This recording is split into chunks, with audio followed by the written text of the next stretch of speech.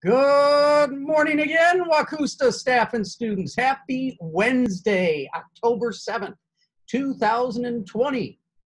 Hope you are all having a good morning. Wanted to notate and celebrate two birthdays today. Yes, we do that every day we have a birthday. And we have two today. One is in Mr. Hurth's second grade classroom. Grayson Stabley. Happy birthday to you, Grayson, on this day. And we also have a birthday in Mrs. Bedard's first grade classroom.